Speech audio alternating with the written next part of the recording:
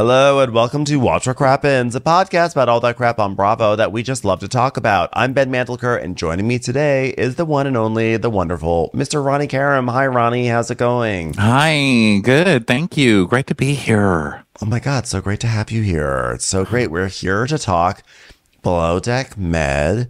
Before we dive into that, though, we do have like a fun little mini announcement to make, which is that for years, people have been saying, hey, how do I go through your back catalog of shows? Like, for instance, if I want to listen to all your recaps of Real Housewives of New Jersey season 8, like, how do I do that? There's so many shows on Watch What Crappens. Well, thanks to our lovely friend Paul, who has been going through and organizing the back catalog into playlists, we now have some enhanced back catalog navigational greatness going on. If you go to the Watch What Crappens site, we have now arranged the back catalogs for Below Deck Med, Real Housewives of New York, Real Housewives of New Jersey, Real Housewives of Orange County, and Winter is Crappening by season. Meaning that, like I just said, if you wanted to hear, our recap of Real Housewives, all our recaps of Real Housewives of New York season 8, now you can easily do that. You just go to the website. There's a tab there that now says back catalogs. You just go there and you just follow the navigation, and you'll go to the New York page and you'll scroll down to the Spotify playlist. These are organized by Spotify playlists, by the way. So if you don't want to have to keep coming to our website, you can just, I think, add the playlist to your Spotify library, whatever you want to do. So hopefully that makes it a lot easier for everyone to access our back catalog. And right now we've started out with those 5 shows because, some of them are airing. New York is coming back soon. We will be adding more shows to our back catalog inventory as Paul organizes them, etc. So we'll make announcements as new shows go live on our site, quote unquote. Obviously, all these shows are still available to anyone to listen to. You just, even if they're not on our site, you can navigate our back catalog. This just makes it a little easier. So if that's something that you want to do, if you're going to go on a road trip, if you like going down memory lane, then go check out the back catalogs feature now on watchwhatcrappens.com. Yay. Hurrah. Hurrah. Yeah. Huzzah, as they say. Yeah. All right. So today is a Below Deck Med Day. What do you think of that, Ben? Oh, I think great things about that. What do you think about that, Ronnie? Love it. I've been thinking a lot about poor Ellie this week, Just really has it rough over there. Just been thinking, this poor Ellie. Now, we've been watching some Love Island as well, which I'm new to. I'm new to that show because I had watched a lot of Bachelor and Bachelorette in my day to do another podcast called Rose Pricks, which is still on. I'm not on it, but it's still there. And I used to do that. So I watched a lot. So I had enough hoery. And I mean that for both boys and girls. And so I had kind of given up on that for a while. And now we have that in our lives. But it really is crazy to see how much these shows have all learned from those shows, because now this show is just that show. It's just people feeling like they're losers if they're not fucking somebody on camera. I don't think they even like the people that they're fucking on camera. They just feel like they need to be fucking somebody to be worth anything.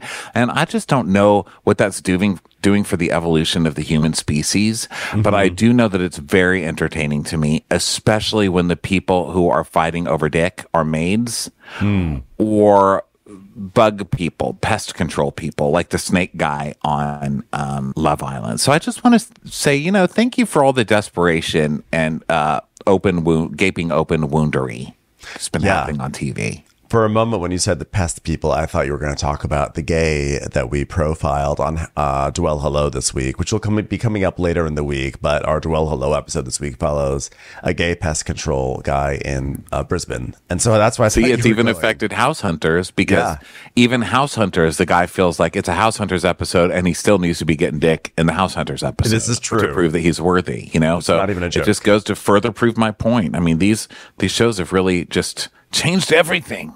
Well, it's such a weird concept to me to think like, okay, I'm arriving. There are guys here right now working on the house, and I thought, is anybody going to try to fuck me? Am I worth anything? Well, imagine it's just funny to go into a workplace and say, okay, I'm here, first day at my job. who am I going to hook up with? You know, like that's just not what I would personally think about. I mean, I do. Of course. That's the only reason to go to work. Listen, I always said when you don't want to go to work, just think today I could meet my husband. You know, like especially waiting tables because you meet so many different people every day. Sometimes that's the only thing motivating me. Like there could be a penis on a stick at the end of this, you know, like the carrot on a stick, just like a little penis being dangled in front of me in my own mind. And I would go every day. I very rarely missed work. I also very rarely got dick at work. But you know what? Kept me interested. I do wish that we had asked Aisha. By the way, there is an Aisha interview. If you may have missed it, came up about a week ago. But I do kind of wish we had asked her, like, are yacht romances as prevalent as they are on Below Deck? Because it really has gotten to a point where people show up on this boat and say, okay, I want to hook up with that person. I want to hook up with that person.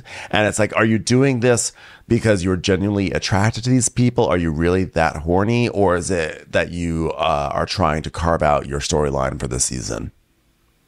Yeah, why not both? Right. Why not both? So here we are. It's early a.m. and Bree and Ellie are still fighting about a man. And Ellie's like, Bree, I'm sorry, but your lack of experience shows and you are not being aware how both works. So you saying, oh, you're belittling me. There's a chain of command. You are on the belittle end of the chain. Okay? There's big belittle chain or tiny belittle chain. You are a little tiny Lincoln chain of belittle. Okay? How dare you? How dare you?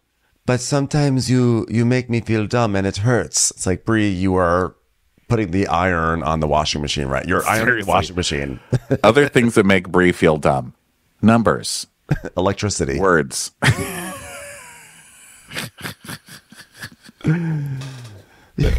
Instructions. Yeah. Just general instructions. Ingredient lists on the back of peanut butter. Yeah. Tinfoil. You might not feel as dumb if you stop doing dumb things. Yeah.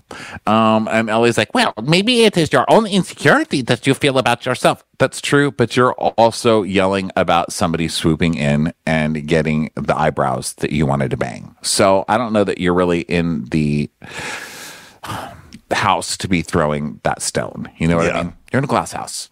Throw it in a other kind of house. So I never said you were dumb, just that you're very slow and don't understand many, many things in life or practical things or understand, gravity, stuff like that. But you're not dumb. So don't come at me with no goddamn bullshit no more. I've had it. I'm done. I'm done with your goddamn bullshit. So Bree's like, she's on some hard trip and I feel like she has something against me because I hooked up with her. So maybe she has something against me. Yeah, surely you're not going to make it worse by coming back for more again and again. Yeah. Just please, before she goes, hug her and then say, it's just that you make me feel so stupid. You belittle me. So Ellie's like, she doesn't listen to me. Whether she realizes it or not, both Aisha and I are her supervisors. I'm like, are you her supervisor? I'm not sure that you are. Yeah, it's the second stew power trip. It's an old classic. And so Bree's like, my feelings are valid. And if she doesn't want to hear about my feelings, then that's her feelings. I can't invalidate her feelings because everybody has feelings and everybody's feelings deserve to be validated. This is definitely the thing these days is to... when someone is going off, you say, your feelings are valid. Now, let me tell you something. Let me tell you what's even more freeing than accepting all of that. Here's the most freeing thing you can learn to say. Your feelings are stupid. Okay? Keep your feelings to yourself. We're at work. No one cares about your feelings. Okay? It's the best therapy I ever got. I went in as a teenager. I've told you this before, but I went the first time in therapy. It wasn't really therapy. It was a spiritual advisor. And a friend of mine was like, wow, you're really going through the shit. Got kicked out of your house, got sent to a mental hospital because you're gay, et cetera, et cetera. I was like 15. So I go in, I start sobbing to this lady. I tell her everything about my crazy Christian parents and being kicked out of the house and struggling with homosexuality and blah, blah. I mean, I just unload the whole thing. And at the end, I'm sobbing. And she goes, are you done? And I said, yeah. And she said, Ronnie, let me give you a piece of advice. Nobody cares about all that. Everybody else has their own feelings. And when you walk into a room, nobody's thinking about what's making you sob that day. So you just need to walk into every room and remember that everybody has a story that they could sit here and sob about too. It's not just you. So move on with your life. And I was like, wow, that was like the most freeing thing ever. She was not saying don't have your feelings. She was just like, don't wallow in this. There's other shit to do. You know what I mean? Like, have you heard of a Chili's? Go get a fried onion. You know, do that. And fried onion sounds delicious right now, I have to say. Doesn't it? It sounds so good. I can't even tell you. Listen, guys, don't wallow in your feelings. Eat them. Okay? That's my therapy. Take that and enjoy it. It was free. I would love an onion ring right now. So, well, that's some interesting therapy. Well, those are your feelings, and I will not invalidate. Yes, my hunger is validated. Thank you. You're hungry? And that's a valid feeling for you. I love that. I love that Bria's taken it so far that she's like, well, my feelings are valid. And even though she's being a total bitch, her feelings are valid. And I can't take that away from her. I'm like, you can take those away from her. She's being a bitch to you. Yeah, you can take it away. All feelings are not valid. Okay. They're just not. Sorry. That's a stupid part of modern living. Everyone's feelings are not valid. Just because you call them feelings does not make them valid, okay? People are feeling that gay people shouldn't have equal rights and that women should not have choices over their own bodies. Guess what? Your feelings are invalid. Fuck your feelings. Fuck you and fuck your feelings. There. Put that in your pipe and smoke it. So then we go to Aisha organizing breakfast with the guest Brittany, who's a disaster. Like, I just don't like Brittany. I can't help it. Don't like her. And so meanwhile, Jono is getting stuff ready and he's like, lobster eggs Benedict's coming, but it needs to be hot. Pussy popping. Hey, anybody have an ingredients list for pussy? Because it's about to pop. And we're seeing some real growth from Jono because he says, what I've learned from Last Charger is I don't want to put out cold eggs. I was like, oh my God, I'm so glad you learned this lesson as a chef, that cold eggs are not ideal. I can't believe he even said that. And he was like, and then he goes, so I'm going to make these eggs, Benny, nice and fresh. I still think my job is on the line, though. No complaints, no complaints. You're getting warm eggs, okay? Fresh eggs for everybody. It's like, wow, congratulations. The only thing worse is if he said, this charger, what I've learned is that chicken can't be raw. It's like, you're a chef. You should know these things. So now everyone gathers and Sandy's like, hey, everyone, how was your dinner? This is a trick question because I already know the answer. And they're like, fabulous. It was wonderful. Okay, great. Well, we're going to haul anchor at 11 and then we're going to go to our next destination. It's a very cool place, but I don't want to take it away because Aisha's going to tell you all about it. Oh my God, Aisha. Oh, I'm not going to spoil it. Okay, wait. It's an island. Okay, that's all I'm going to say. Aisha, it's you say the rest, Aisha. All right, Ellie, could you put the cutlery out so it doesn't look like we forgot the cutlery? And she's like, okay, copy. And we don't see this, but I don't think that Ellie does this. Because later they're like, oh my God, Ellie's not doing anything I'm asking her to do. Yeah. And then we get a clip of Aisha asking her to do everything, but we don't see a clip of Ellie not doing everything that she was being asked to do. Of course, I guess you can't have a clip of not doing things. Yeah. I guess. So I don't know what my argument is here, but I have a feeling this is kind of like the Hannah edit where Hannah was always shown outside smoking. But I was like, wait a minute, that's the same time of day that she was smoking last time. The sun's in the same place. You can't just play the same smoking clip over and over to prove laziness. And I wonder if that's happening to Ellie. Poor sweet Ellie, who never did anything to anybody. Yeah, Ellie's having a real hard time this episode with cutlery. It just does not seem to be working for her in the sense that the act of putting it on a table is just, it's just a little bit it's a bridge too far for her today. Yeah, it's a far bridge. I just got a text from a friend that says, Jesus, Ellie sucks. Well, that's not nice. So I'm over here trying to stand up for Ellie. I love Ellie. And I think on Instagram, her name is the Balkan Biscuit. Isn't that her name, Ben? I think it's something like that. Yeah. Because she comments sometimes on Instagram. She'll be like, well, let me tell you, something about the upside down moons is because her epaulets were upside down. I'm like, oh, thank you. She doesn't sound bitchy when she says Ellie. I'm like, you're not my supervisor. I am actually your supervisor. Something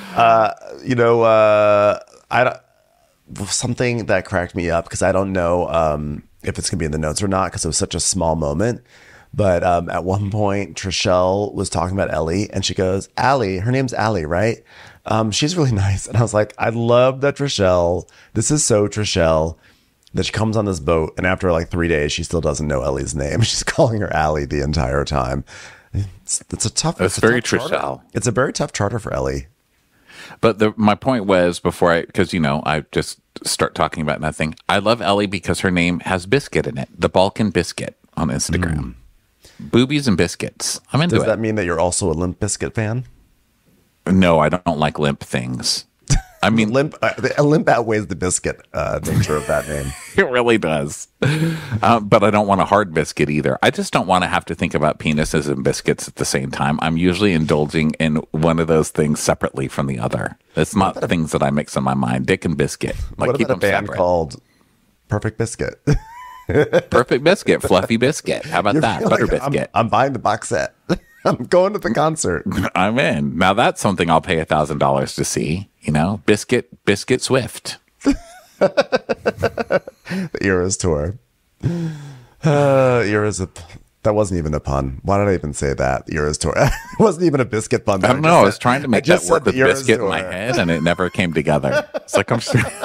It's just a biscuit doing the Eras tour. It's just a biscuit on stage singing, like, we will never, ever, ever get back together. No, it would not sing that because no one breaks up with biscuits. No one. True. It would sing, hey, hi, I'm the problem, it's me. Because I've definitely had biscuits sing that to me when I'm like, why am I gaining weight? And biscuits are like, hey, hi, I'm the problem, it's me.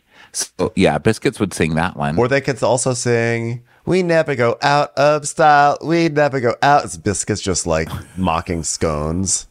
Scones are like, listen, like people keep calling me dry, but I'm actually pretty good if you think about it.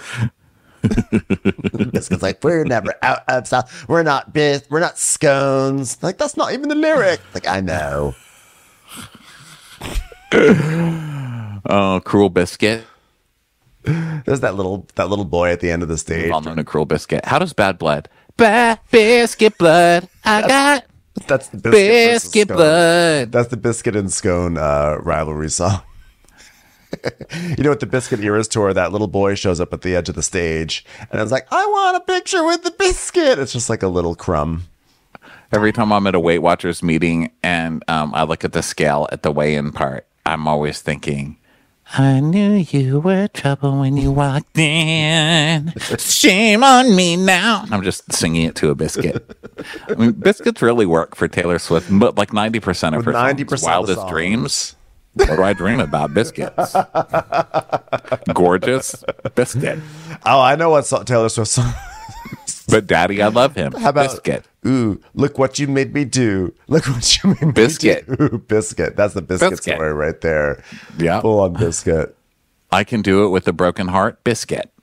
Lover. Biscuit. Lover. Fortnite. Yeah, biscuit. That's Fortnite biscuit. What about blank space biscuit? Karma. Where the biscuit used to be. Karma. Shake it off. Biscuit. Literally a biscuit. What about the one that's like 16? Wait, I don't remember how that song. Where it's like, I am like, you're my Romeo, I'm your Juliet. That's biscuit. Yep, that's biscuit. Biscuit. Don't blame me. Biscuit. Completely, 100%. Don't blame me. Lavender haze. Lavender haze. That's biscuit if you're having a lavender scented biscuit. Gorgeous biscuit. So high school biscuit. Literally works for every song. Thank you. You're welcome, Taylor Swift. Everyone always welcome. Thought she was singing about her exes, but it turns out that we've cracked the code. She's been singing about biscuits all this time. She was singing about her ex biscuits, like other biscuits that she's had, When she gets up on stage and she points at the audience, she's just pointing at biscuits that she sees. That's all. It's time for a commercial. It's time for a Crappens commercial. Okay, so then let's see. So Sandy's checking on the guests, and so Aisha's like, okay, all right, we've got your lobster Benedicts, and there's some extra lobster.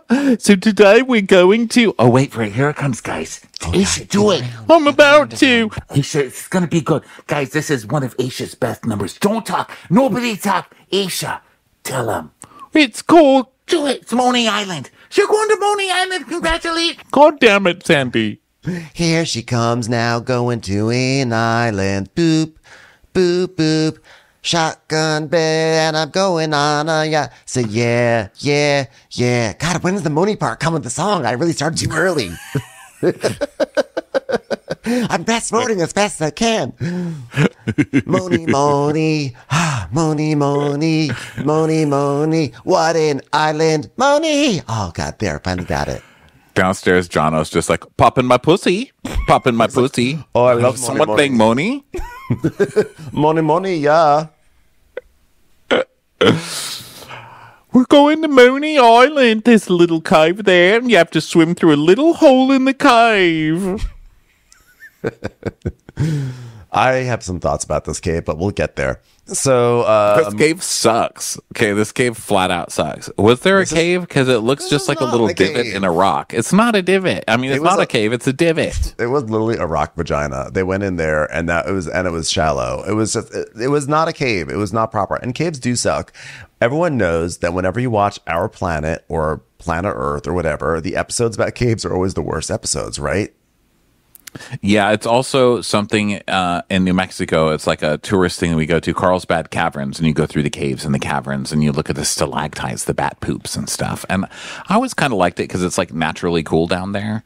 But otherwise, it's just like a cave, and I don't really get it. Caves are beautiful, but like they're also so scary. And when people talk about how they go on these cave dives or whatever, and they have to go, like I just don't. I think that we're not meant to go into caves, and we shouldn't. You know, maybe a light cave, but nothing really too excessive. Even Jesus refused to stay in a cave. He resurrected right out of one when they tried burying him in one. He was like, "No, caves are stupid. I'm out of here." And they're like, "Oh my God, it's a miracle." He just hated caves that much. He said, "Love it or list it," and he went for list it. He listed that shit. He listed it. He's like, listing the cave. I'm taking a loss on this cave. That's how much this cave sucks. So they're going to Moni Island, and then of course Marsha's like, "Oh, I can't go there. I can't get in the water like I have peacock hair." Because Marsha still has her like, "I slept on my hair, and that's my style" kind of hair. I don't know. I feel like Marsha needs to get other things to cling on to because that's not it. Marsha, it's not working for you. The hair. You need to find something else for your personality. But that's my iconic thing. I'm Marsha doll. So, and Aisha's like, "By the way, can you swim okay?" She's like, "No." So Aisha's like, she's like, "I really love Marsha's attitude. I really do. But do you imagine putting that much effort into how you look every day? Oh my God, I get exhausted looking at her. I can't do it." I'm like, to be fair, you also live in a van and poop in a bucket. So really anyone who puts on just basically a clean shirt is like, "Oh my God, all the effort to look good every day." So then she radios Jono. "Oh, they love the Benedict, Jono. Absolutely amazing." "What was that?" "That was my pussy. It popped." My pussy literally popped right now. So then Ellie goes down into the crew mess, and Joe is there, and she's like, "What's going on? Did you hurt yourself?" He's like, "No, I just have so many cuts." And he has like a pile of Band-Aids. Did you notice? It was like a little bird's nest of Band-Aids. He's just sitting there like taping himself up. I'm like, what has happened to this man? Yeah, what is happening to that, and why don't we see how he's cutting himself so much? Is it on the thing that he can't turn properly or whatever? I wonder. He spends every episode like pulling that winch. Like every episode, there's always a scene where he's down there like squatting and being like, "Oh, just cut! It's not gonna catch! It's not catching!" I'm like, what is going on with poor Joe? And he's just sitting there in the corner. He's actually looks really cute. He's just like taping up his bandaged hands. It's with so many Band-Aids.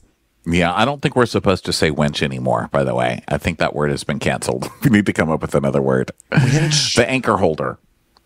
I don't know. Anchor puller. The shell.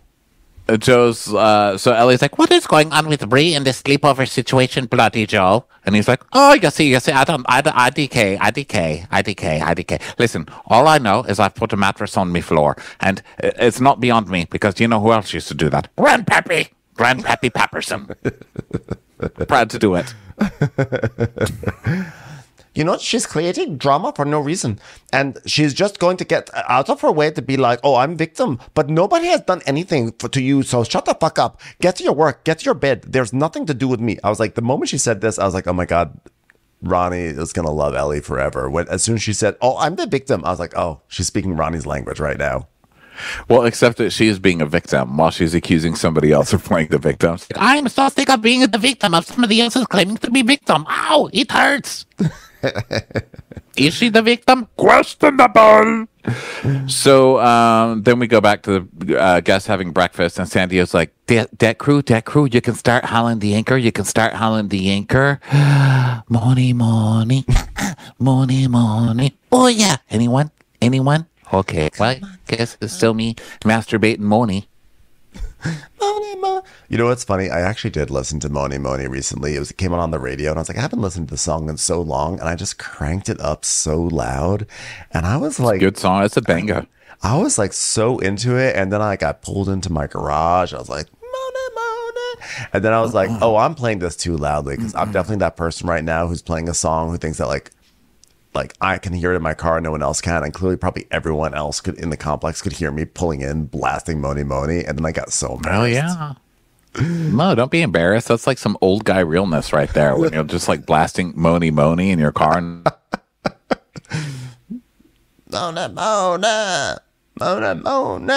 Yeah, take that, rappers. So now we go to the deck team hauling anchor, which is their favorite thing.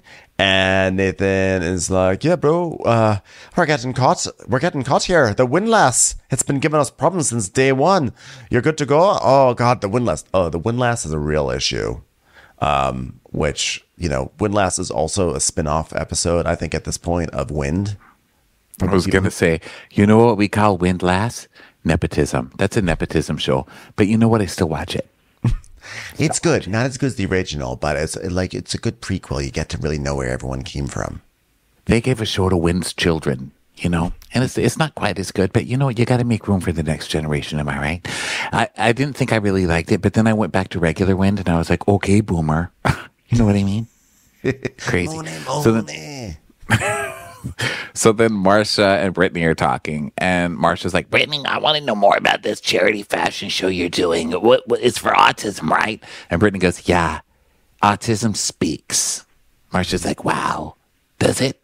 It's an interesting title. I like that title. Can I help? She's like, yes, you too can help Autism Speak. I'm in. So then back on the deck, Sandy. Autism Roller Skates, the spinoff. Autism Sings Well. Autism Speaks is actually a very large charity. It's a very big one. Yeah, they've been doing a lot. They've been on. I feel like is that the same one that Jacqueline Larita was doing? I don't know. Gotta look into that. But Sandy's like, okay, let's get back to that Windlass, my favorite prequel show. What's going on there? And they're like, well, it's giving us a problem. It starts. I'm gonna start flaking the chain. So okay, well done. Thanks very much. So they're all doing all stuff on the deck, etc. Oh, you might want to tell that chain to get some deodorant. I mean, some conditioner. Am I right? Hilarious. Okay, great. I believe in you, Joe. Just kidding. I don't. And so there's a problem. It's not catching, right? And then we switch to Ian doing push-ups because, of course, every time something dramatic and terrible happens, Ian is either eating or doing a push-up of some kind or a dip. Yeah, this is Ian is definitely getting the edit this episode. He does a lot of push-ups in this episode. Like literally the entire episode, shit is going wrong, and they just keep cutting to him doing push-ups. So then Ellie goes over to Aisha and she's like, Aisha, I'm sorry. And she puts up she always has this thing where she does like the mime in the glass box thing. She's like, I'm sorry. I'm in a glass box right now. I have to say something to you right now. This Bree situation is getting out of control. She's sleeping on the freaking floor in the boys' cabin. And once again, I am stuck in a glass cabinet. Can you please help me out? And she's telling me I'm belittling her. And Aisha's like, but are you? Are you? I mean, you're not supposed to mock people for sleeping on the floor last time I checked. And she's like, I'm not that person. I'm not belittle person. I will not stand for it. That is where I draw the fucking line. That is where it is drawn. And she's like, well, I know how hard it's hard, but you both need to get on with it so we can sort out after this we'll sort it all out after this charter, okay? Bree and Ellie just have this annoying rivalry that is circling around Joe. You know, when people are emotionally distracted, it's not like you can discipline them out of their emotions. I was like, I feel like Ronnie is going to have something to say about this. Well, but you can discipline people out of their emotions. I mean, why else would parents say, oh, yeah, you want to cry? What if I give you something to really cry about? That's how you discipline people out of their emotions, and you stop crying so you don't get beat. I mean, Jesus Christ. Do I have to raise this whole network? I mean, hello, it's called the UK, all right? It's called stiff upper lip. It's there for a reason, okay? Caroline Stanbury's entire backstory is being disciplined out of emotion. 100%. Disciplining people out of emotion has worked for centuries, okay? And that's the problem with the world today. So I love that Ellie is trying to pretend that she's not mad about Joe, and she's making it all about the belittling word. You know, it's so funny. So then we cut to Sandy doing jumping jacks on the bridge, and she does jumping jacks. It's almost like she's got a virtual reality headset on, and she's playing some kind of game where they're just throwing balls at your face. Or I guess just like me, if people were throwing balls at my face. She's like, 1, 2, 3, 4, 5. I'm like, are you swatting flies away from your face? What are you doing? Yeah, like her arms are definitely not extending over her head. She's definitely just doing like this weird like windshield wiper thing with her hands, and she does the only like 6. She's like, 1, 2, 3, 4, 5, 6. Oh, Moni, that was a lot. That was a lot right now. I gotta really, I gotta start exercising. She looked like she was like playing volleyball and wanted someone to hit the ball to her. Okay, over here. Oh no, not again. Okay, they didn't hit it to me. Okay, that's fine. So then Nathan and Gail are doing their flirt where he's like, tomorrow's drop-off day, and, there's no drama. I mean, there is some drama, but I'm glad it's not us. And she's like, oh, I didn't think it would be us. I mean, I feel like if we do fight, well, we just get over it. Do you want a strawberry? No, that hurt my feelings. All right, I'll have a strawberry. Thank you. The end. Your feelings are validated. So then... So then Ellie is like, Aisha's like, Ellie, are you good to go? She's like, yeah, but by the way, just so you know, Bree has also mentioned that she's been fired from boats for causing too much drama. So, ... if you know what I'm saying, etc. If you know what I'm saying, to be continued, if you know what I'm saying, huh? If you looked at her LinkedIn, you would see that it says, always fired for saying people belittle me. If you look at her LinkedIn, you would see that she has been recruited for the Globe Theater because she has too much drama. Okay, that's what they like. Because drama, theater. You see what I'm saying here? Okay, just think about it.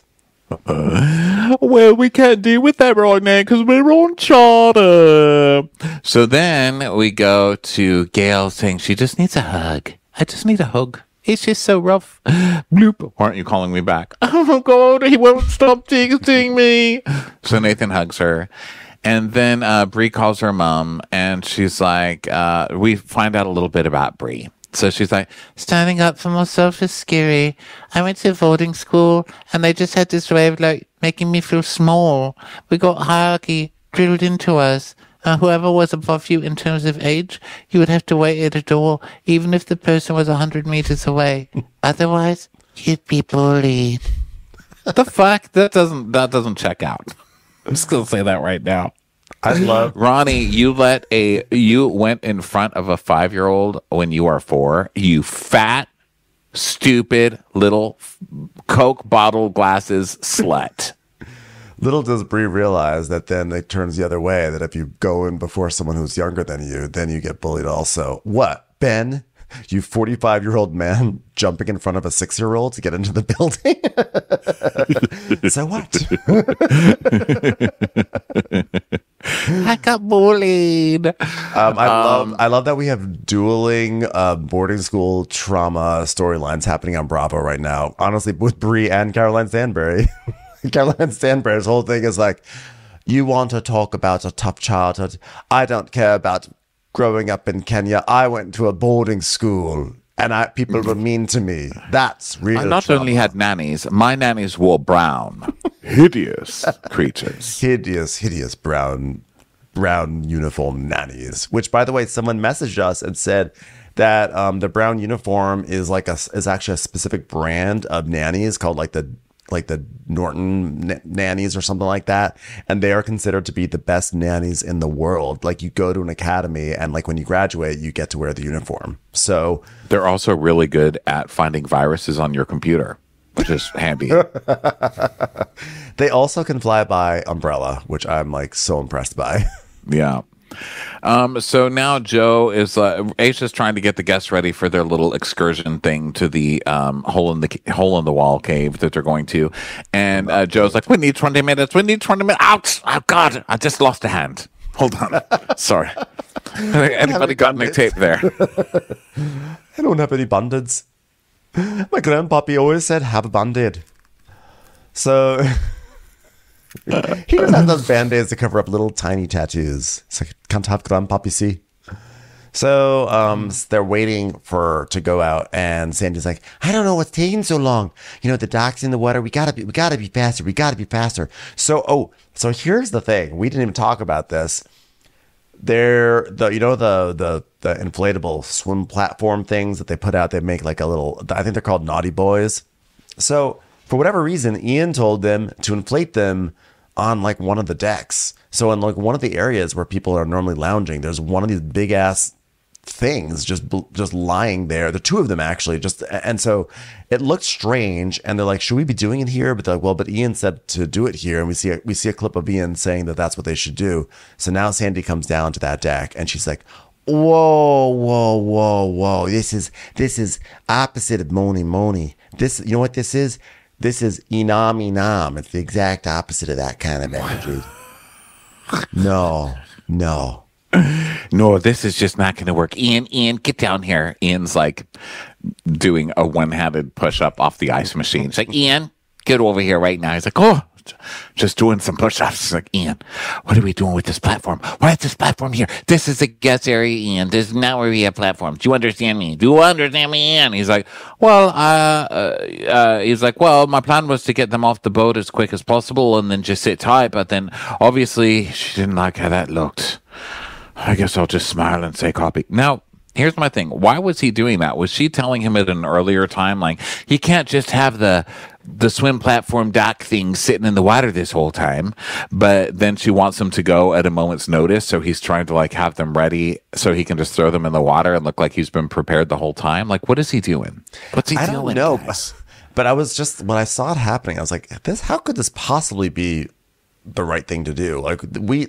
We know at this point this is a guest area. Why are there these giant floating docks just like laying on top of the sofa? I don't know. Nobody ever knew the answer. That's for sure. Grandpappy never answered me. So now the deck team is setting them up properly and stuff, and the taxi arrives. And she's like, "We got to move. The guests are waiting, okay? We will never board the tender from the swim platform, okay? We got to be faster, guys. We got to be faster. It's Charter 3. And guess what? No one's going to go faster than the athlete whose name is Captain Sandy. 1, 2, 3, okay. Oh, Jesus. Paris Hilton's. Here I come. Only on NBC Peacock. Bravo. So Ian's like, "All right, well, the guests can come." And so Aisha's like, "Oh, I wish I could come along with you. I'm really bummed, but I have glass in my thumb right now." And they're like, "Okay." And they're all just standing around, and she's like, "Ian, would you like to tell the guests to come on down?" He's like, "Oh, yeah. So whenever you guys are ready, you can come on board." It's like, what is this guy doing? Yeah. Commercials. Here comes one right now. So then Sandy is, "Come on, Ian, we got to get quicker at this. Listen, here's the only thing we don't need to get quicker at on this boat. Jumping jacks. Okay, pretty quick at those. You want to see?" 1, 2, 3, I win awards at quick jumping jacks. Watch this. 1, 2, 3. Okay, it was so tiring. 3. Did you even see him? It was faster than the speed of light. Whoa. If you're wondering why your hair is sitting differently, it's because I caused an instant breeze. I've loved wind so much, I finally found a way to actually generate my own. I wish I could move so fast that I could cut you some bangs. Okay? That was my polite way of telling you, get some bangs. And listen, that's advice I don't give anybody ever. but you need them. And he's like, well, I just had a different plan in my head, and then you come and you changed my plan. And she goes, well, you know what your plan was? Not working. Okay, your plan wasn't working. So those always going before you do anything else. Okay, person with not working plans? Okay. Okay, in life, there are good plans, there are bad plans. Good plans, jumping jacks. Bad plan, walking jacks. See, there's a difference. Okay, the plan matters. So then we go and we see snorkeling and swimming to the cave, and we find out about Gail, and she talks about being half Asian and how it was hard growing up, and she had a lot of identity issues, and it wasn't until later in life that she discovered being underwater was the first place that made me feel safe, which is odd because it's so dangerous. The ocean is terrifying. Okay, the ocean could just crush you because it feels like it. You could be swimming and the ocean's like, I don't like them. They sing about biscuits too much. They're dead. Boom, and they could just squash you. The ocean could just squash you like a bug. I never felt more safe than in a place where I literally couldn't breathe, and various fishes of different sizes could just eat me. God, I felt so safe. She's like, the ocean was the first place. My boyfriend didn't text me 5 times. It's like the only place she doesn't get cell service. So then Ellie is... So now they're all... I just spit saying that. I just literally spit out myself. Really classy. Please take over, Ben. I quit. So now they're all... So they've come to this island, Moni Island, and there's like a slit in the rocks, and they're like, we're going to swim to that slit. And so they're all swimming. Ellie's doing it. She's not a very good swimmer, but she's trying. And so we see... There's like, we go through the slit, and then there's like a little area that you can sit, and it looked like there was gonna be more cave, but there wasn't. It was just like a little slit, and they just were all crammed up in there with the cameraman too. By the way, the cameraman's like up there, like up against the wall, trying to film them, getting them all in the shot. And I was like, is this really worth it? I feel like this is a really bad. This is a really bad excursion. And then you see Ellie. We get a struggle of Ellie, which is really funny. She's like, I do not know how to swim right. So they put flippers on Ellie, and she's like, oh, ow, oh, God, oh, what biscuit, what Malkin biscuit. And then she gets to the thing, and she's like, oh, my God, I did it. I did. And they're like, oh, my God, that was amazing. That was so good, Ellie. She's like, I overcame this. And I don't know. I think it's supposed to be a heroic story, but I'm like, you work on a boat. It was weird when she finally got into the cave, and she's like, "Oh my God, I have arrived here, and also Bree, she's a lot of drama. She fired everywhere. Can't keep a job. Just saying, everyone. Look how Ellie made it through that little hole in the cave. You're smaller than I thought. Do not belittle me, old bitch." I'm your supervisor. We're the guests. I am still your supervisor. So back on the boat, Ian is complaining to his crew about how Sandy's such a pain in his ass. And he's like, if I'd been doing it the right way, I probably would have been told to do it a different way. And that's just how it goes. Am I right, boys? And Nathan's like, you just need to smile and wave, basically what we do with you all the time. And he's like, yes. Smile and wave, boys.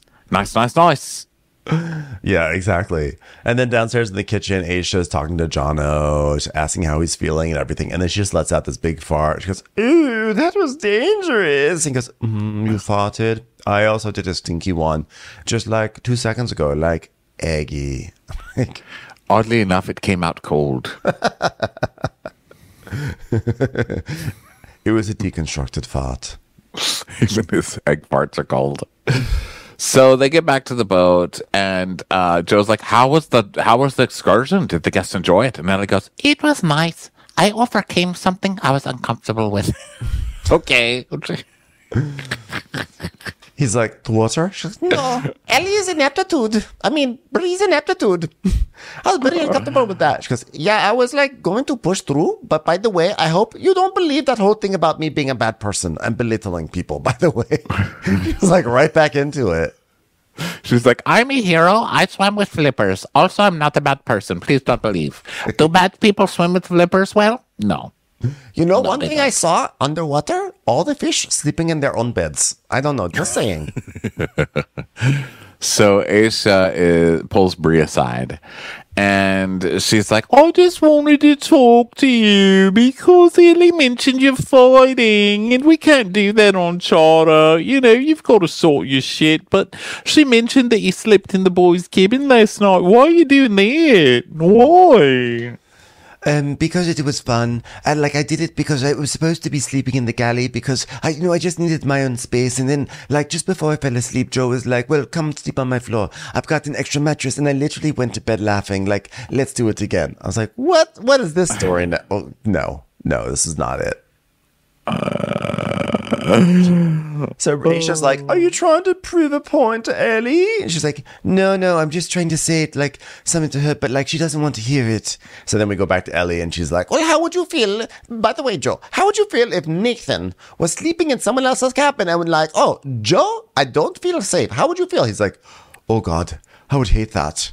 Yes, exactly. No, I would hate having to keep talking about this situation. It's been about 30 minutes. Can we God, wrap just this thinking up? about Nathan being somewhere else and someone being in my room. It's so hard to feel comfortable finger banging myself to sleep. Oh, God. I really miss that guy.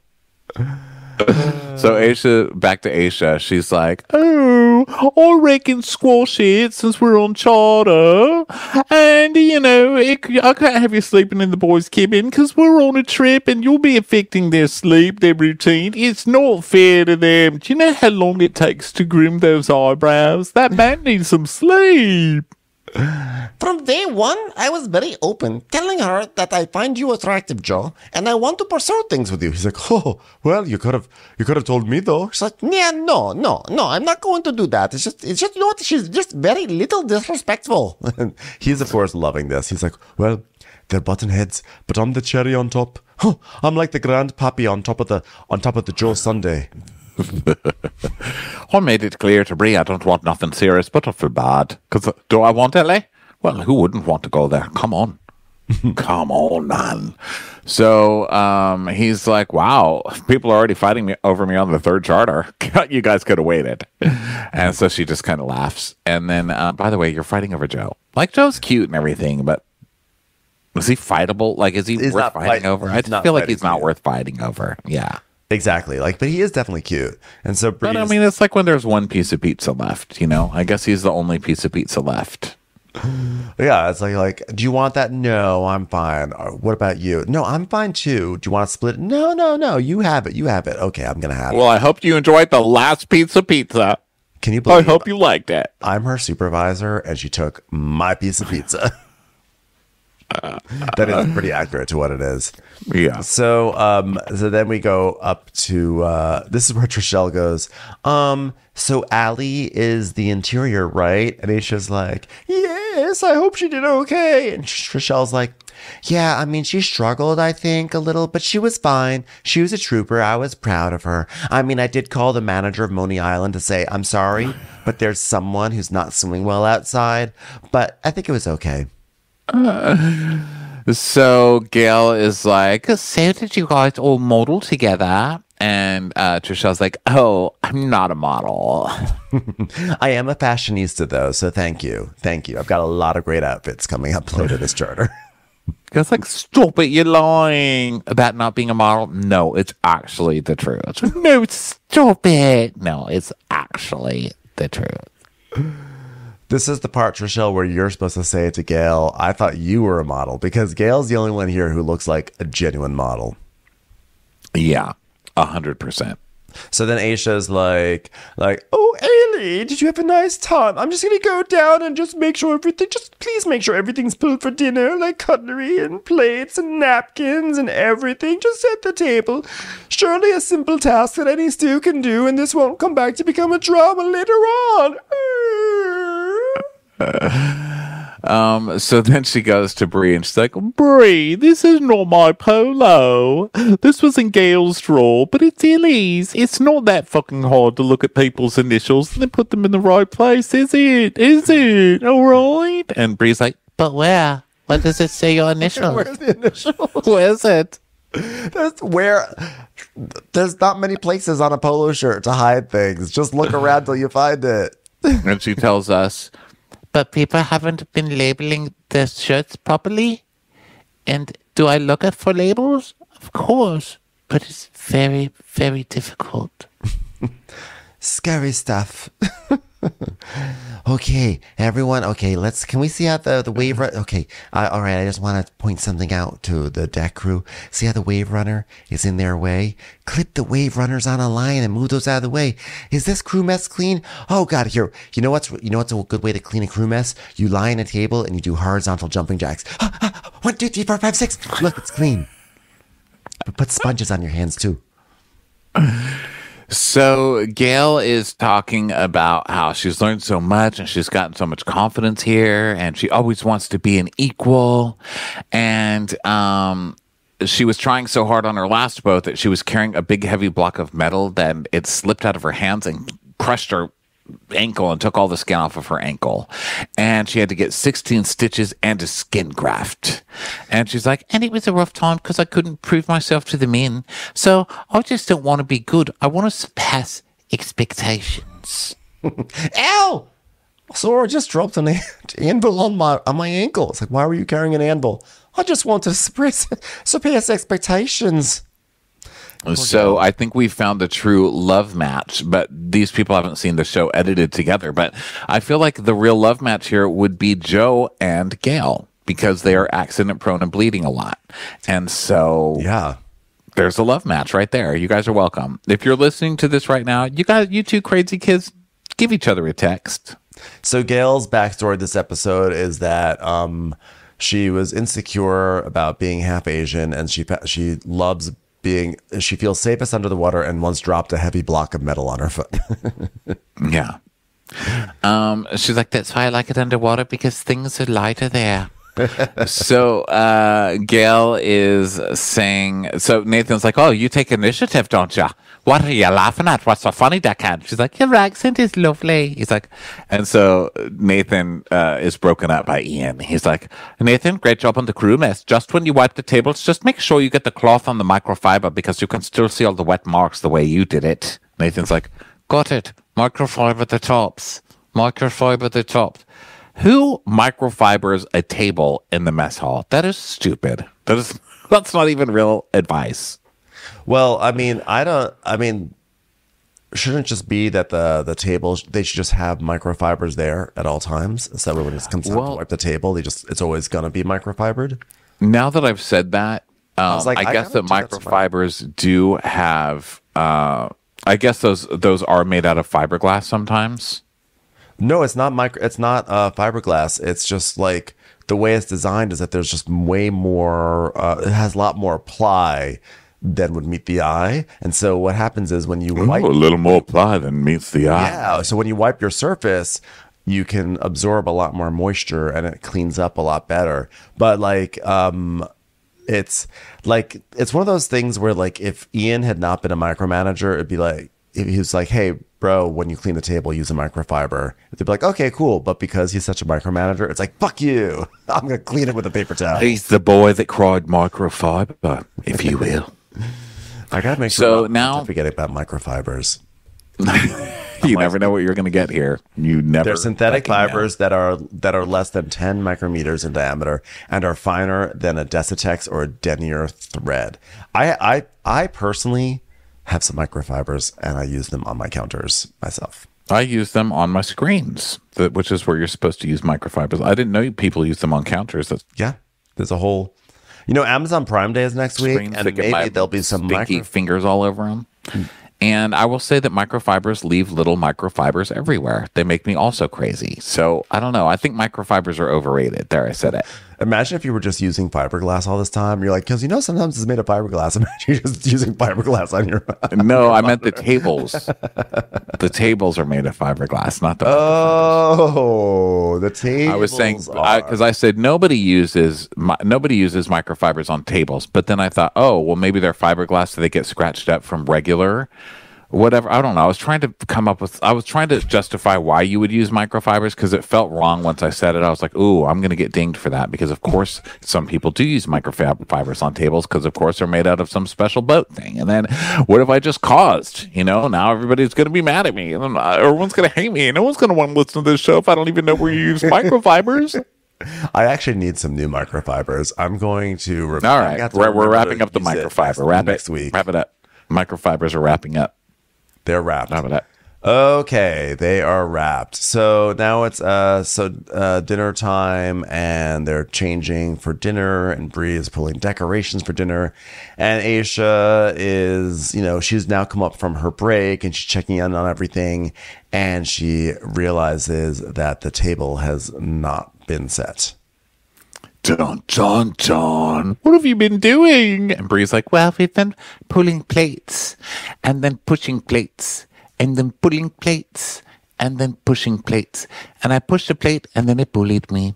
and he's just like, wait a minute, why were plates pulled a long time ago? It's very difficult with Ellie because I don't know if she's distracted, but I mean, she's not doing what I ask her to. Do your job. Do your job. So Aisha goes up to Ellie and she's like, how come the plates and napkins and cutlery, nothing's been pulled? So Ellie's like, because I was serving guests the whole time. Like in that way, like, don't even try to question me on this, Aisha. And she's like, but can you do it between serving them? She goes, and then I was cleaning up the bar and it just didn't happen yet. Okay, well, we need that to be completely done in an hour, so I'll get the plates and to the chef. That's Aisha's way of being like, fine, I will do what you didn't do, and I will remember this. So Ellie's like, well, time has definitely gotten the best of me, but at the same time, Bree has literally been getting away with a murder, and I'm out here getting put on the cross. I'm put on the cross for a small mistake. It's bullshit. I don't know what's going on anymore. It's out of control. Seriously over. So then Jono, he's making a classic Hollywood dinner. He's going to make calamari fritos and some sea bass. And he's like, ooh, calamari fritos, fresh out of the sea, baby. She's crunchy. She's juicy. She's getting my pussy popping. And sea bass, I just want everything to be perfect. I want to erase that one little baby steak I made the other night. I'm like, it's not just the steak, it's also the cake and everything with Gigi Fernandez. And how is Hollywood fried calamari? I don't understand that. It's like Vegas night all over again with Kiko. So now everyone's setting up. Guests are getting ready for dinner. Gail talks about Ellie, and he's like, well, I wanted to get her side of the story. Like, why are the girls sleeping in my cabin and what's going on, And Ellie was saying that she basically broke this little code. Bree broke a code with Ellie. It's called a girl code. And now she's playing the victim about it. But that's between the two of them. It's not professional. It's very immature. Loved this girl chat. Who do you think is wrong? Or do you ever want to have sex with me? That's the important part of the story. They both want to have sex with me. Still got it. Still got it. Now, who do I crack on with? And Gail's like, well, whoever you're going to bang is either going to be the person you're going to continue to bang, or it's going to cause lots of issues. Ow! Sorry, I just dropped a cement cylinder on my foot again. God, I have to stop trying to impress you people. So now Ian is talking about performing. He's telling Joe he needs to perform Happy Birthday on the piano because it's the big show tonight. And so Joe gives us a monologue. He's like, being an entertainer, it's always come from me mom. I liked acting and she'll give me a scene or whatever and I would act. It's like, can we stop acting like you're going to come in here and play like the entertainer? You're literally hamming your way through Happy Birthday with two fingers. I know. I don't need a monologue from you about this right now, okay? My left foot. Yeah, after all this talk. My left foot was the one I hurt. Can we not talk about that right? Okay, Sophie's choice. So, meanwhile, Aisha is really so proud of what's happening with Jono because he's doing such a better job this time. And she's like, I would love nothing more than him to run through the ribbon at the finish line with a gold medal around his neck. And he's like, girl, that's too much running. I'm not going to do that. No way. Yeah, I would really love to finish, and I hope he can, but unfortunately I know that Captain Sandy's already hired Malia to take his place secretly. We're just waiting for her to arrive. Because doesn't this feel like one of those seasons where Captain Sandy has an ace up her sleeve, where she's just waiting? She's like, okay, got one of my favorites loaded in the cannon. Can't wait to put him in here after Jono does something stupid.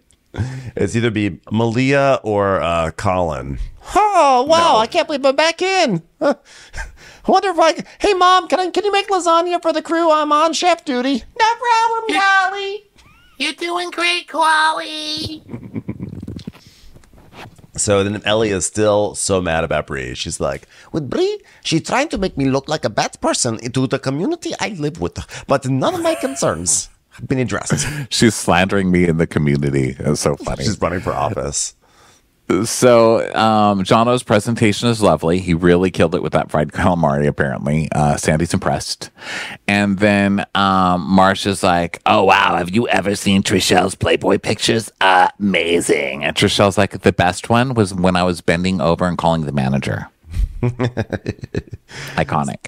So now, after all the talk about Joe being love entertaining, and they're like, "Oh, Joe's gonna get on piano," now it's time for the happy birthday moment, and he's on the piano. He's like, bling, bling, bling, bling, bling, bling. It's like it's like fifth grade piano recital happening over there. It's not great. And also, everybody does that thing because everybody hates singing happy birthday. It's so embarrassing. And you have to sing it badly because you can't be like, happy birthday, because, you look like an asshole or whatever. There's just no right way to sing happy birthday. And then whenever someone takes over and they're like, I'm going to play happy birthday, everybody just kind of gives it to that person. Like they're doing it. So I'm literally not going to do anything. And then it just ruins the whole experience because some people are like, happy birthday. What are you? Come on, happy birthday. You've sung it before. Why are 20 of you acting like you've never heard this song before? And then you've got poor little Daniel Day-Lewis over there just knocking it out of the park all by himself. Yeah, and this was a particularly bad version of Happy Birthday. Like, we've seen a lot of bad Happy Birthdays. This one was just, I don't know what was going on with it. I don't know if they were trying to be sexy or something, but they were like slow and low, and they were like, happy birthday. I was like, what is going on with this crew right now? So then we go to the morning because, why do we need to talk about it more? So we go to the next morning and Bree wakes up and she's like, it felt really good to be sleeping in my own bed, but people sleep in other people's cabins all the time for different reasons. And it's not like I was sleeping in the bed. I was sleeping on the floor. And Aisha's like, Bree, where did you sleep last night? She's like, I slept in my own bed. She's like, good. So then everyone's waking up and everything, and they're doing the cleaning, and Sandy's like, she's like, okay, we're going to go in. It's the last day of charter. Start hauling immediately. And Nathan's like, copy. I'm just having some trouble with the windlass because he's trying to make this windlass go. And every time he's doing it, it sounds like Pep Boys. It's like, so things are like not working with the windlass. Yeah, and I said before that's when it wasn't catching, but this is where it's not catching. Dun, dun, dun. There's no power on the windlass. What are we doing? It's the port side. It's not the port side. It's the starboard side. And she's like, is it because of my favorite show or is it just not connecting? And he's like, family ties? No, wind. Oh, no, it's not connecting, and it's not turning the windlass off. Oh, windlass, what's happening? I don't know. Hold on. Let me do a few jumping jacks. What is the... Okay, I just did 4. God, that hurt. Jesus Christ. Did it catch yet? Did it catch? And then they're like, well, since the windlass isn't working, we're going to get like the tender and we'll bring the guest ashore with the tender. So at this point, because Ian's asleep, you've got Luca, you got Yvonne, you've got Piers, all these people we've never seen before. They're like popping up onto the deck, and the tender is dead. The battery is dead because Ian was in it last night and forgot to turn it off. So Ian, who's been asleep through all this and has caused one of the major problems. So now the boat can't move. The tender can't move. And Sandy's woken up Ian. She's mad at Ian. Everything's going to shit. And they're one thing that they're going to do is they're going to tie a line from one windlass to another windlass. And they're going to use that one to do something with that one. But then the line snaps and the thing falls. And it's looking like they're going to be leaving an anchor at the bottom of the sea. Dun, dun, dun. And then we just hear, ow! Oh my God, Gil. How did that hit you? I just needed to feel comfortable, so I was in the water when you let go of the anchor. Gail. Terrible timing, Gail. Get up here, Gail. Crazy little nugget. Okay, everybody. Thank you so much for being here. That was some Below Deck. Thanks for being with us on Crappens On Demand and watching this, some of you. And we will talk to you next time, okay? Love you guys. Bye. Bye. Watch what Crappens would like to thank its premium sponsors. Ain't no thing like Allison King. Ashley Savoni, she don't take no baloney. Stroll in the park with Caitlin Clark. She's not just a Sheila, she's a Daniela. Itchels. Aaron McNicholas, she don't miss no trickolas. She's never scary. It's the Green Fairy. Jamie, she has no last namey. Hava Nagila Weber. Know your worth with Jason Kurth. Sipped some scotch with Jessica Trotch. She's always supplying, it's Kelly Ryan. Kristen the Piston Anderson. Let's give a kisserino to Lisa Lino. We want to hang with Liz Lang. Megan Berg. You can't have a burger without the Berg. The Bay Area Betches.